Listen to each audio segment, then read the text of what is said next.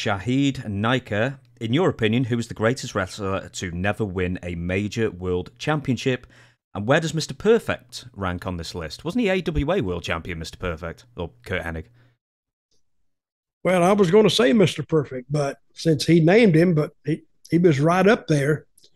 I mean, Curt Hennig, he left us way too soon, but he was a great, great talent, great guy. I mean, he could actually. This is a guy who could fit not only in a wrestling circle, but any type of other circle too. Bankers, he could fit in because he was a good looking guy, and he talked well, dressed well. But probably I would have to agree that he was probably the top one. And they've been others that have given the chance. I've seen a lot of guys that have given the chance because sometimes I use Roman Reigns for this. It took the WWE a year and a half or maybe more to really get him over. Now, if they'd have taken that amount of time with somebody else, yeah, they'd probably get over too. But it's how much that creative wants to get behind you and wants to push you. I think Dolph Ziggler's name comes in there. Dolph Ziggler I think he was a great worker.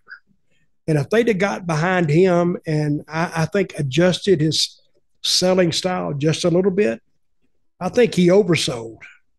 I think if you ever watched him, I mean, you hit him with one punch, well, he'd sell it like you shot him with a shotgun. But toward the end of the match, you hit him with the same punch. He'd sell it the same way. Instead of being stronger at the start of the match and being a little bit weaker at the end, which is normal, I think he kind of balled it all into one. But he was a great talent. With Curt Hennig, you were in the WWF at the same time as him in the mid-90s. Did you spend any time with him? Because he wasn't wrestling at the time. He was just the commentator. I was with him in Puerto Rico when he came down. Really? And, yeah, we brought him down. And there's a story about him. I don't know if I've told it here or not. But he was banned from Puerto Rico. And he couldn't be there. He was like, done something.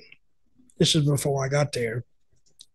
He came in later when I was there. But he was going to come out from under the ring in Puerto Rico. But they don't have the ability to dim their lights and come back on. Oh, they can dim lights, but it takes them 20 minutes to come back on. So that's too long a time. They've got to light them back up. They put him up under a ring because Curt is one of the world's wrestling's biggest ribbers. So he got up under the ring early, like 5 o'clock in the afternoon. And only the ring crews there, maybe 6. But he wasn't going to come out from under that ring till about 10:30. So he's going to have to spend a lot of time under that ring because they put him water there and maybe a sandwich in case he got hungry. So he's under there and he heard all the banging around. It's dark down there. And he had to go to the bathroom. So you know where this is going, right? So he can't get out and go to the bathroom. Nobody's supposed to know he's there. So he went over in the corner and he did him a little doo-doo drop and he left it there. And then he got up and he did the run in into the match. He got out and he went to the back and got his stuff or whatever and he left. So the ring crew that night tearing it down and they run across the little offering that he left, and he thought that was so funny. And they was all bitching to Carlos about why'd he do that? Why'd he do this? But Carlos went, I don't know. It's Curt, I guess. But they had to deal with the aftermath. Did you spend any time with Curt Hennig during his very brief TNA run? I think this was around 2003. A little bit, but not much. Because, see, the talent went to work about 3 o'clock. We went to work about 10 o'clock in the morning. We didn't get off to or go back to the hotel to about 12. So that's a long day. That's a 12 to 14-hour day.